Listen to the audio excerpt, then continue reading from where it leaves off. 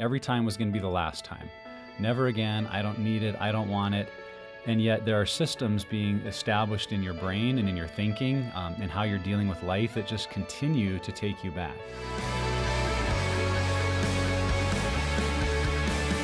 Welcome to the Focus on the Family broadcast, helping families thrive.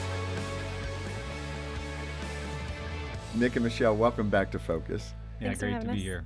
Man, some difficult stuff, but the one thing, just watching the two of you interact, you've really come a long way. You can tell your love and affection for each other, even through difficulty, which I find the greatest point of hope for couples who are struggling with this.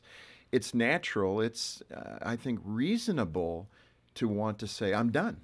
Whether you're the wife that has suffered through an addiction by her husband or vice versa. It just seems like the easy way out. But I'm telling you, most couples that I have met that have fought through this battle have great intimacy emotionally, certainly physically, and spiritually. There's something about fighting for your marriage in this way that there must be a sense of honesty that you both possess that really builds a better foundation than what you first had. Yeah, well, and it forces you to face all of your deepest issues as individuals and as a couple. And if you face them and work through them rather than run from them, God does produce something even more wonderful. And we definitely refer to our marriage as before and after. You know, the 10 years before this process and the 8 years after, they're so different. It is like night and day. It's the before Probably two and different after. episodes, at really least, is. if not two different types of marriages, right? One that's built on falsehood, the other built on truth. And that's a good thing. And Nick, let me kick it off. In the book, you mentioned something about the gift of pain, that you believe this ended up being a real positive thing, the way you're describing it. But you called it the gift of pain from God. Now, we Westerners aren't used to putting it in that context. Yeah, it was in 2010, so we'd been married for 10 years at that point. And in my pattern of confession to her, which was happening, you know, once or twice a year, where I'd get up the courage and feel guilty enough, I would kind of share that things were still happening. And I would always excuse or minimize my behavior to say, it's not about you. You know, this has been in my life long before I met you, so it's not a reaction to your beauty or lack of sex. Things are great there. And so I would say it to her to say, if you only understood, you wouldn't be angry or upset because it's not about you. And the gift of pain was on this time in 2010 when I had relapsed, as I imagined myself needing to tell her yet again that I'd crossed those lines. The pain I was feeling wasn't my pain. It wasn't like, man, she's going to be mad and have to go through this again. I think it was for the first time I could see in advance the pain it was going to cause her. And it was heartbreaking to realize I would do this to someone I care about so much. And I could feel the way it was going to make her feel because we'd been through this enough times that I could hear the words she was going to say, and I was feeling her pain. And I think that's what really opened my eyes to say, this is a major issue that I have to address. I can't just keep excusing it to say, oh, it's getting better, I'm working on it. Like, if I'm causing someone I love this much pain, I've got to be willing to do whatever it takes to stop it. What year was this in your marriage? Year 10. So this is year 10. I mean, think of that battle. And this is when you first become empathetic to Michelle's heart. Yeah. Some people go, wow, are you dense? What happened there? Well, addiction dials down But I your appreciate the empathy. fact that you got there. Yeah. Let's look at the positive side of it, but answer both of those kind of emotional responses. Yeah, you know, really when we're involved in any behavior, again, whether it's pornography or a food addiction or drug, it's actually a way of kind of numbing our emotions. And you can't dial down one emotion in your life. So if you're feeling lots of shame and rejection and fear, and so you're acting out to kind of numb those emotions, then you're also dialing down the emotions, the healthy ones that you need for a good marriage. And so I think what I was seeing in my life is what we see for so many men and women that struggle in this area is they don't have much empathy. And again, that's why I think of it as such a gift from God, because somehow by His Holy Spirit that night in 2010, He broke through, and I felt things I had never felt before. That someone listening might think, well, why didn't you feel that every time? And I would say, I don't know. I wish I had. Yeah, that's because interesting. we probably could have launched onto this journey of healing a lot sooner. Well, and Michelle, turning to you, you got tears in your eyes, you're welling up. And that's a good thing. It's okay because, a lot of women are in your corner reliving this, thinking, what was going on? Why were you putting up with this? What was happening for you emotionally? I love this man, and he's a great dad, and he's an amazing pastor, and I just didn't know why God wasn't freeing him from this struggle. You know, that was my prayer. Like, God, we're both wanting out of this. Like, why aren't you helping him? He's doing everything we knew what to do. Well, and at this point, you had had enough. And at 10, yeah. So at this point, he'd called me, and I think for every woman, there's a breaking point. Like you know, try to fix him. You try to get counseling or whatever. You try to, you know, make it work. But then there's like this breaking point of this is going to be my forever. Am I okay with that or not? And then you either stay or you leave. There's like this heart connection that just kind of breaks, I guess. Let me ask you, because again, I so appreciate your transparency. It's refreshing. It's so healthy. But what did it feel like? I mean, to know that Nick was, you know, coming back to you a couple times a year saying, you know, I blew it. I looked at things. I saw things. However that was expressed. Yeah. I mean, as a woman, what did it feel like? It felt like, I kind of refer to it, I think, like as like knife cuts, like where, you know, he'd like hurt you and like you're bleeding out and like then they'd heal and but there was a scar left. But that was just over and over and over, and there wasn't much life left at the end of 10 years to give back, to keep working. So I'd kind of decided, like, okay, I'm going to figure out how to move to where my parents were, live with them. And so you began to think of your escape plan. Starting to think, yeah, and then I was like, well, that's not fair to the kids. I can't, you know, take their dad away from them. So when the kids are gone, I'm out. Well, and I know every time I'd confess, you would tell me that it made you feel like you weren't good enough, like you had to compare to these images. Right. And even though I would say it's not about you, that wasn't your reality. Well, and that my was reality, the point there, yes. because that was the feeling question I had. Because even though Nick may have been saying that, you had to feel I fill felt in the blank. Inadequate, not enough. Why am I not enough? I don't understand why I'm not enough. Because from him, it was separate. For me, it wasn't, because I think for a woman, in order to do the acts that men do to their wives, we would have to hate them to do those things. But for men, it's so separate. It's not. We compartmentalize. It's not. It's not even about you. But for us, it's like, how could it not be about me? It's a fair question. So. Nick, in the book, you talk about the two Nicks. I think you describe it that way, and the sinful Nick and the good Nick, you know, the one that wants to pursue the Lord and be holy and live a life that's pleasing to him. Yeah. What was God speaking to your heart in that moment about the two Nicks? Yeah. I mean, I think every man knows exactly what you're talking about. Yeah, I think I call it the public me and the private me. It's like the me I want you to see and that I believe I am, and the private me is where I'm dealing with sin and brokenness and stuff I don't like.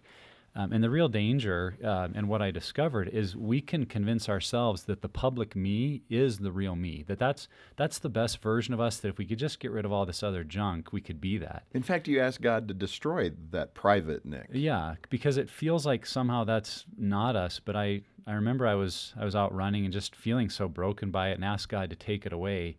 And it was one of those few moments in my life I just really clearly felt I heard his voice, not, you know, audibly, but just that whisper in my soul of saying, but that's the Nick I died for.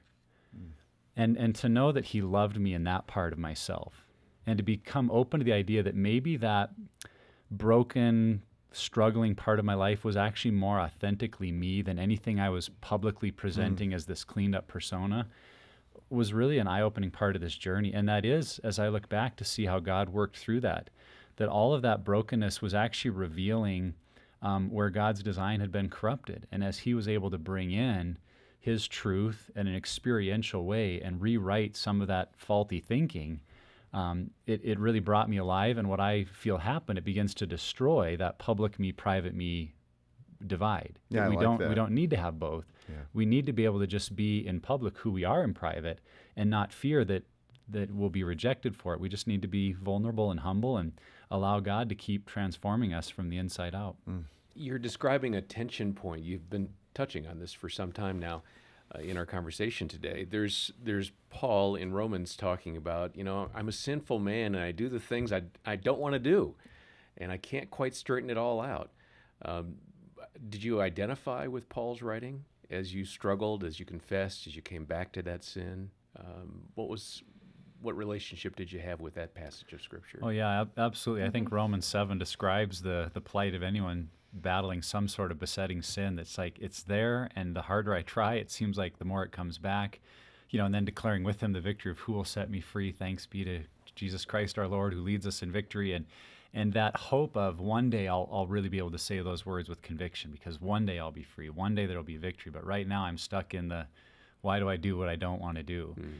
And in fact, that was part of when we shared our story with our congregation, referencing that passage to say, I feel like I've lived this passage for a number of years, even as your pastor, and asked for their forgiveness, asked for their help in starting groups for men and women that struggled, and tried to create an environment to say, this is the human predicament, not just for a few of us.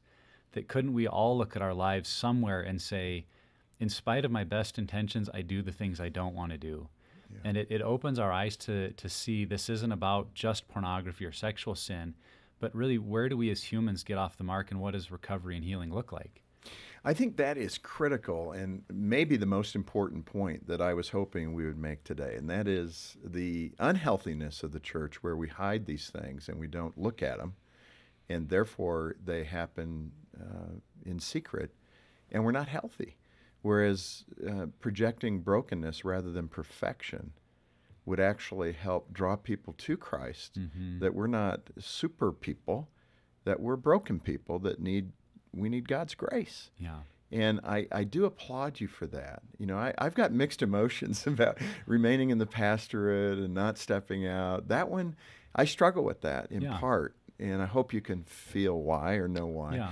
But I love the outcome, the fact that you were able to teach your congregation about the brokenness in your own soul and how it represents kind of everybody else too. I mean, 68% of Christian men struggling with this, that right there suggests something that we're not dealing with. Yeah. And so I really do applaud that. Has your church, has that borne fruit as you started these groups? Do you feel the church, your church, is healthier because of it? Oh, yeah. Yeah, absolutely. If I could speak to the tension you brought up there just a little bit, that every story is different, and is it appropriate to remain in ministry? Those are questions that can be answered at the church level, where someone's story is being known by an elder board. But what I look back on is I really applaud my denomination, because they stepped forward at one of our district events to say, we recognize these stats are true, that there are a number of you in this room that this is your struggle, but you're in this double bind that you feel if you confess it, you'll be fired, but in not confessing it, you're forced to struggle alone, and you can't get free that way. So they stepped forward and said, we want to help you if you're struggling, if it hasn't crossed lines into something illegal or with other people, and we're going to work alongside of you for healing, to get into a counseling program, and we're going to work alongside your board to keep you in ministry. And that really created this culture to say, it's okay to not to have this struggle. It's okay to confess it, because they wanted to help, not punish. Right. And that gave me some freedom to pursue it. Having had that track record with my board of having confessed it a few times, it wasn't a total shock to them. So we were able to progress through it.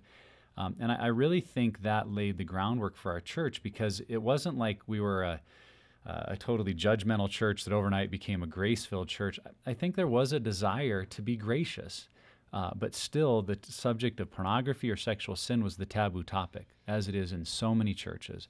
And when the lead pastor, and this is where I think for pastors that are able to address their own sexual history, that are able to address their own brokenness, the tool that gives them to transform churches, because when one of your leaders, or maybe even your senior leader, steps up and says, I've been a human being in this area that's been struggling, I've found some freedom, the way that communicates to the rest of the church, and we would get this, after I would preach those first weeks after our disclosure, people had warned me, you'll have people leave, they can't handle that level of authenticity, it'll be too much. If anyone left, to this day, I still don't know that. But what we had for weeks after week after week was people coming up, usually with tears in their eyes, saying thank you. Because if you can be real about this issue in your life and be the pastor, then me too. Then I know it's safe for me to be real. And it opened up so many people's stories. I mean, people you would, if I gave you an hour to guess which people in our church struggled with sexual sin, you would not have guessed some of these men. Interesting. But because it was started from the top, that vulnerability and the realness, they were able to come to me and say, no one knows, and they would say literally, no one knows this, but I need to deal with it. And we saw a change happen that was truly remarkable. And I think that's the proof in the pudding, right? I mean, right there. That's why I wanted to know how your church is doing with that. You mentioned this issue of shame, and I want to go from maybe a macro perspective, as we've been talking about it, what happens in the church, what happens in your marriage, to what I would consider even more of a micro perspective as a parent, and where we make a mistake in our parenting of particularly our teenagers, because they can feel that shame when they've done this, when they've looked at something, and the parents, Christian parents, find out about it. This is a moment you have to react very carefully.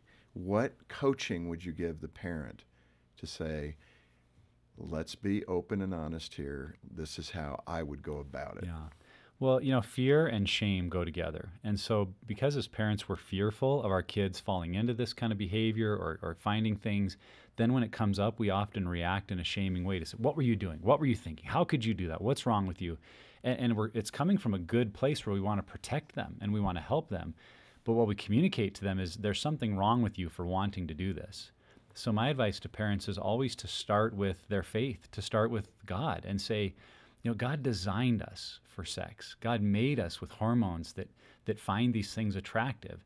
But let's look at how our culture twists it and the things that maybe you're stumbling into so that it's an open conversation where we acknowledge they've got legitimate emotions and hormones and feelings that doesn't make them bad or evil or perverted.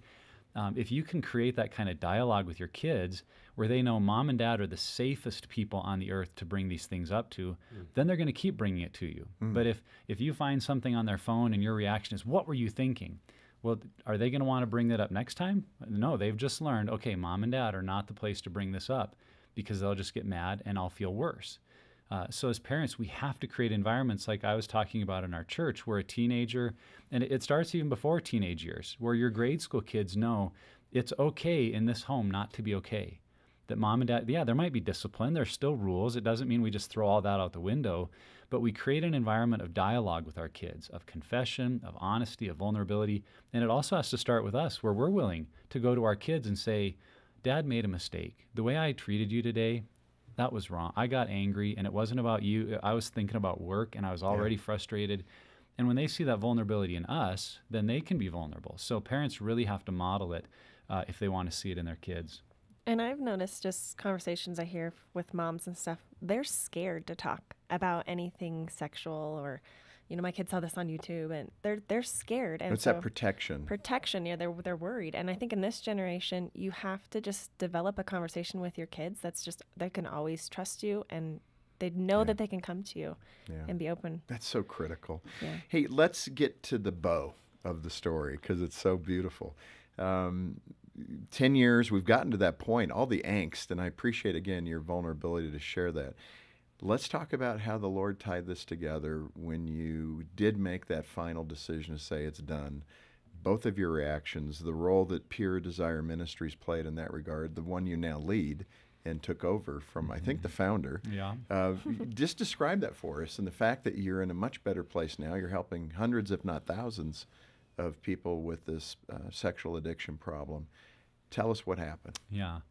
Well, admittedly, I still was so minimizing. I didn't think I needed it, but Michelle heard those same words of invitation to get help, and she knew we did. And so I took this intermediate step to go meet with a counselor friend in our district who asked me really 3 life-changing questions. Because I said, I just need a little bit of tips how to avoid pornography.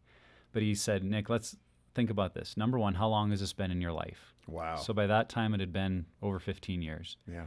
He said, okay, number 2, how many times have you tried to stop?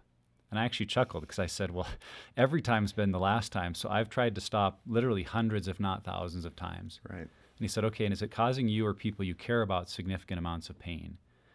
And I said, well, yeah, I believe if I don't change, my wife will leave me. And he said, well, put that together, Nick. It's been a problem for a while. You've tried repeatedly to stop and can't, even though it's causing you or people you love pain. I said, yeah, that's pretty good description. He said, Nick, that's a clinical definition of addiction. And I remember I sat back in my chair like he'd sucker punched me because I was a pastor. And This is the first time it came together I for you. truly loved the Lord with my whole, I mean, as much as I knew how to love him with my whole heart. And the idea that I could simultaneously be that and be an addict was as foreign to me as, you know, the German language would be if I tried to speak that. It was like, that language was so bizarre. But when I allowed that to sink in, the openness of maybe this is why I can't just stop it on my own, and gave me the willingness to go down and meet with Ted and Diane Roberts. And we got to go together, which I think was so important that from the get-go they worked with us as a couple, so we could deal with my wife's pain and sense of betrayal and the lack of trust, and then also the behaviors in my life. And we met with Ted and Diane Roberts and started to go through the counseling process. And probably the most significant thing they required of us was to be in a group, which I also did not want to do because I already had Saturday night services and elder meetings and small group, and who needs one more nightly commitment a week? But Dr. Ted said to me, if you don't do this, you won't change. Wow. Because he saw the central role community has to play in recovery. Mm-hmm. So I went to a group. I didn't like it at first, but I found about 8 or 10 weeks in, as we're going every week, that one night as I was driving up, I'll just tell this one part of the story and then Michelle can kind of share hers. I was driving up to my group and I realized I'd been looking forward to it all week. I thought, this is so bizarre. I'm going to a place where people know the very worst things about me. I've told them things I've never told anybody else, and I can't wait to get there. What is going on? And again, it was one of those moments I heard the voice of the Lord just whisper to my soul. He said, Nick, it's the only place in your life you feel real. And I realized that was it, that everywhere else I was so involved in that public me that I felt like if people knew, they'd reject me. But in that group, they knew the private me like no one else ever did. And I was a part of that group. I was loved and accepted. And it was that group that really, along with the counseling, created such transformation where I knew I didn't have to posture or pretend anymore for love. And when you experience that from other people, that's where I think I most deeply experienced the love of God. Yeah. That I'd been a pastor for 10 years, and I knew knowledge-wise, head-wise, all about the love of God. I could preach about it, but I don't know that I'd ever really experienced it because of that voice of shame that said people would reject you. When I experienced the love from those other men, that's where the love of God became real. Yeah. And so from then, marriage and ministry became ministering out of the love of God rather than ministering in a hope that I might achieve the love of God. And that was a night and day change for me. So well, and that's the common phrase about being known. And that is the Christian life, that God loves you even though he knows you. Mm-hmm. And I think it's hard for us to believe that he truly knows us. We try to hide those places, thinking that the Creator doesn't know us. Yeah. I mean, it's kind of idiotic. Or we know he knows, we just think he has a very disapproving opinion of most of our life. Correct, even worse, he's got the club. All right, Michelle, so your best day. My best day, well, that was one of them. When Pure Desire came and they were up there telling about this program, I was bawling. My eyes were like big as saucers. Like, this is it. Lord has answered my prayer today. Like, this is it. Hope. This is what's going to save my marriage. And then I look over and he looks over at me and I'm just, crying. And to hear him not realize that he was going to be all in. Right. Was still kind of surprising. Like, why wouldn't you be running up there and pick me?